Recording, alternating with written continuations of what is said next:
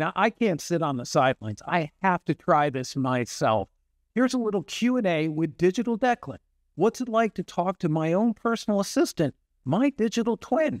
A little self-talk seems creepy until you try it. So, Digital Me, how would you handle our podcast? Same humor, or would you finally crack the code and make people actually laugh?